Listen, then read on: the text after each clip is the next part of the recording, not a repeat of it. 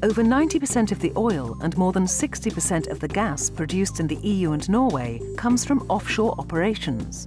The 2011 explosion at the Deepwater Horizon rig in the Gulf of Mexico that cost 11 lives and caused €30 billion of damage to the marine environment has brought safety to the forefront of the minds of the energy industry, governments and, of course, the energy-consuming public.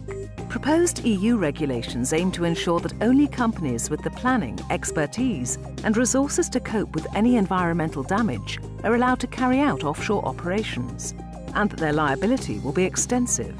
While member states and industry welcome the aims of the legislation, there is a debate that more time is needed to prepare comprehensive rules that apply in all circumstances internationally and are not stifled by administrative burdens that don't improve the safety framework.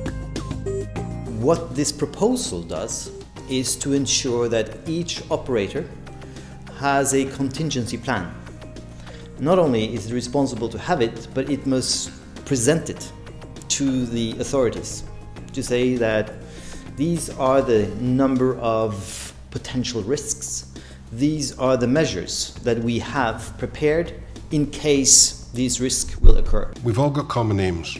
The operators do not want to have a spill. The legislators don't want to have a spill. The regulators don't want to have a spill. So we all have common aims, and that's the common aim of us, is to try to make sure that we all manage it properly and make sure we get the right form of legislation. We believe that it's through increased transparency, both in the planning stage and in the execution and operation stage, that the industry as well as the regulators are going to be held to the highest possible standard of performance.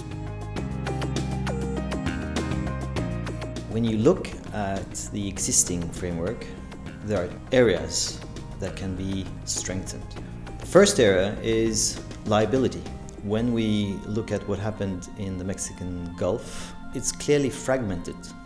And that is the case in Europe too.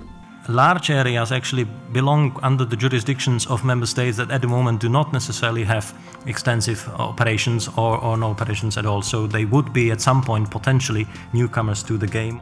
For some regions, they really have to do a solid piece of work to ensure that their regulatory mechanisms are in compliance, while the ones that already have an established regime, again, depending on measure, it depends upon what kind of work they need to do to be in alignment.